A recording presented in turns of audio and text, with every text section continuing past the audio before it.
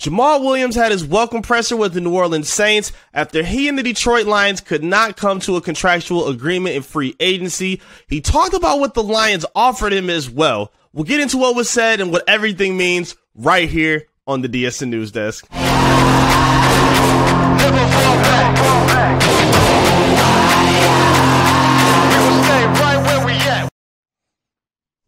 What's good, Detroit Sports Nation? I am Eric Vincent, your host here at the DSN News Desk. Happy St. Patrick's Day. We appreciate you being here. And we got a little bit more free agency news we got to talk about with the Detroit Lions, specifically with Jamaal Williams. He officially had his introductory presser today with the New Orleans Saints, where he talked about the free agency process and a lot of the detail that regarded his conversation with the Lions, which obviously did not end in terms agreed to where he would return and remain with the Detroit Lions. Didn't work out that way, and knowingly in free agency, when your team is doing well and they're making good moves, the fans are happy. There's a lot of optimism in the air. These are one of those times where it's a little more sour and it's a little more sad, and this isn't the oh-so-happy part of free agency, because leaving and cutting ties with some of the more important players to your franchise success is never easy. And seeing some of the details, seeing some of his emotion in the presser that he had with New Orleans, kind of felt pretty bad. Like, in the presser, he quoted and said that the offer that he was given by the Lions was just disrespectful, and he didn't think it was worth what he got. He kind of bet on himself. We have a write-up on our website, actually, at DetroitSportsNation.com if you want to check it out. Great write-up by W.G. Brady. The deal that he agreed to with the Saints was for $12 million for 3 years. But the report is, according to Dave Burkett of the Free Press, the Lions offered Williams a contract pretty similar to the one that was agreed to by David Montgomery, the running back that was pried away from the Bears. So the money was there. The opportunity was there. And regardless of who it was from, whether it was Jamaal himself or his agent, whoever in his party, in his camp, thought that that was not good enough for what he deserved, that was him trying to take advantage of his lightning in a bottle. This is his best season that he's had as a pro. You set a franchise record for touchdowns. You went over 1,000 yards. Team went over 500. I understand him wanting to get a little bit more than maybe he thought he deserved, or maybe not thought he deserved, because I'm sure he believes that he deserves everything that he wants. And I get that. I'm not mad at Jamaal for that at all. I just understand why the Lions chose to go in a different direction. I get it. Like, if he thought that this was his last chance, because think about it, as a running back at his age, this is probably his last chance to get that mega $1 million deal that he's always wanted maybe as a pro. And for running backs, it's kind of harder for those deals to come along. And if they weren't able to come to agreement when $6 million per for 3 years was on the table, and he was looking for more than that, the Lions did the right thing in letting him walk. They did the right thing by letting him walk. Jamaal Williams was a great piece to this franchise. I spoke about this before. I think the biggest piece that will be missed in a part of his game is going to be his leadership. His veteran influence in the locker room, his personality, and his connectability with the team. I think that's going to be missed tremendously, more so than the production itself. Because Jamaal, while he is a very productive back, he's a very physical runner, and he's an asset. No matter what you want to say about him, no matter how you look at him, he's an asset to have on a team. It looked like towards the middle of the season that he kind of struggled with dealing with being the focal point back for the duration of the season, because DeAndre Swift was getting hurt a lot, and we were expecting Swift to be the number one guy going into the season. Remember Deuce Staley talking about, yeah, Swift can have 1,000 yards rushing and 1,000 yards receiving, and that didn't happen because of obvious reasons. So he got hurt, and a lot of the load had to be relied on by Jamaal, and he was good in some aspects, but not every game. There were a lot of lulls where the running game kind of just went quiet, and the offense was relied on for Jared Goff to kind of carry them with his arm, which is not the way you want this Lions offense to be formed.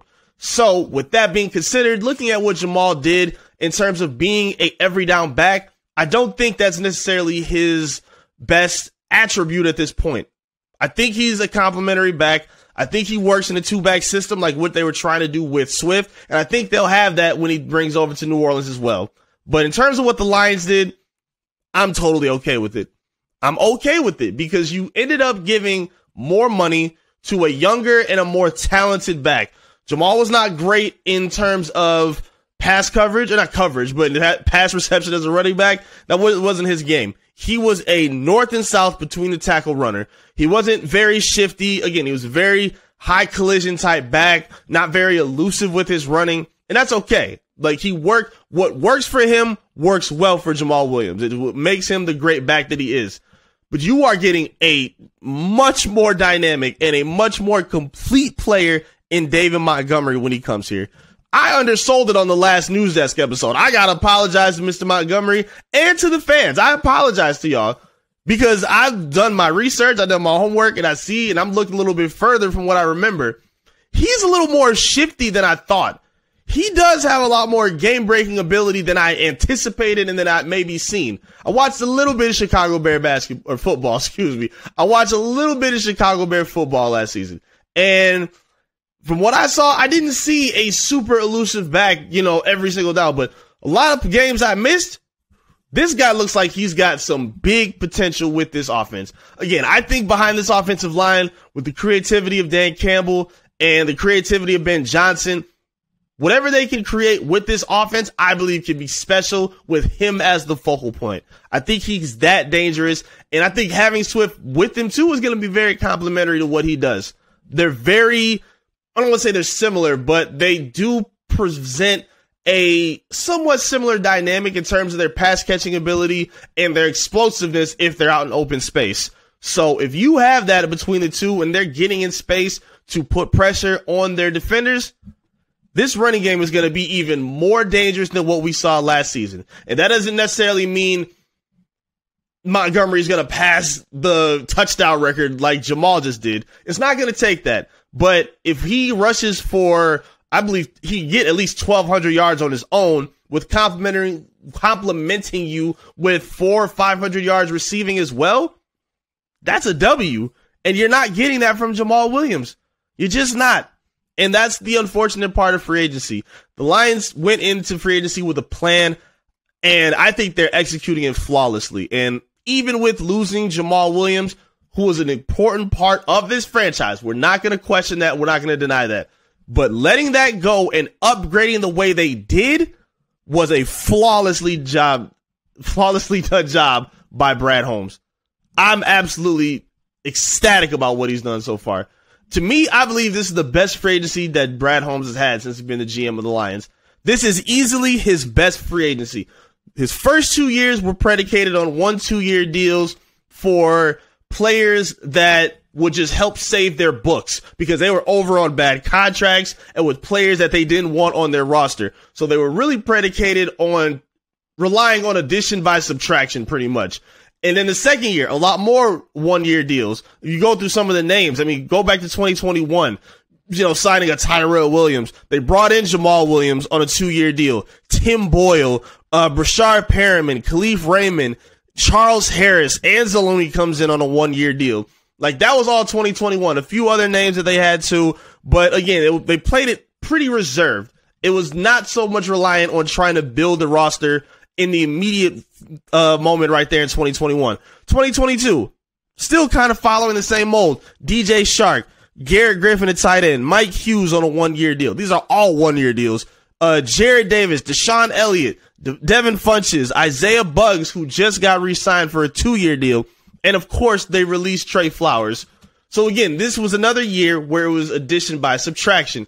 And now, in this offseason, in this free agency, adding Cameron Sutton, bringing back Anzalone, which is a little controversial, but adding Montgomery, bringing Kaminsky back, Mosley from San Francisco, Buggs, bringing Will Harris back, Glasgow getting him from the Denver Broncos to plug up on your offensive line, and even getting a kicker. They've addressed every single offseason they needed in free agency alone. This is easily Brad Holmes' best free agency, and it came at the expense of losing Jamaal Williams, which I think Lions fans should be okay with at this point. I really do. I think this is a fantastic free agency period, and we wish Jamaal Williams nothing but the best in New Orleans. It's no slander. I know a lot of people were online and social media feeling a way about him saying that he's happy to be able to play with postseason proven players. There's nothing wrong with that, guys. It probably does feel different. There's nothing wrong with that. It's no shade. Best of luck to Jamaal Williams. Lions fans appreciate everything that you've done, and we wish you nothing but the best with the Saints. But talk to me in the comment section. I'd love to hear your feedback. What were your thoughts on Jamaal Williams' comments? Do you think they were out of line? Do you think that the Lions maybe should have done what it took to bring him back? Or are you okay with them agreeing to leave at this point? I'd love to hear your feedback. Talk to me in the comment section. Make sure you like the video and subscribe to the channel if you're new to the channel. Making our way up to 7,000 subscribers on our YouTube page. And we can make that happen with your support. Tap in on our social media as well. Facebook, Twitter, Instagram, TikTok, all of the above. Search and follow Detroit Sports Nation and lock in with me as well at I am Eric Vincent. Thank you all so much for your time. We greatly appreciate you being here. Happy St. Patrick's Day again. Enjoy safely. And we will see you again right here soon with another update from the DSN News Desk. Peace.